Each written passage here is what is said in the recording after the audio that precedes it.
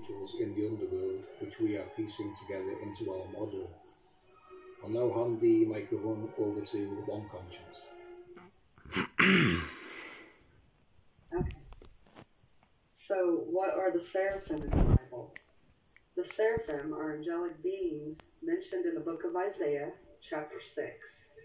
These angels appear to Isaiah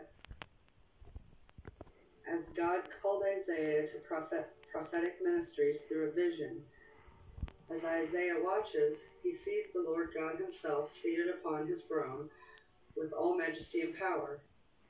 He then sees some strange-looking beings, which he called seraphs. So, Isaiah 6:2, above him stood the seraphim. Each had 6 wings. With 2 he covered his face, with 2 he covered his feet, and with 2 he flew.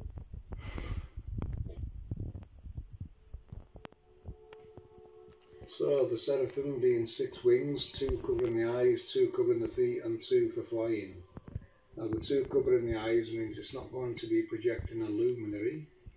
The 2 covering the feet means it doesn't move, so it's a stationary angel. And the 2 for flying means it's going to project the halo, so it's used for guidance, the solitary halo in the heavens as you see above there. For guidance, as in helping guide certain luminaries along certain paths. So it tells me this is the ones that switch on and off. These are the ones we see on the mimic map being transmitted to. Isaiah 6:3. Okay, and I don't know if you really have a lot else to say because that really covered it. Okay. Okay, awesome. Isaiah 6:3, and one called out to another and said, Holy, holy, holy is the Lord of hosts.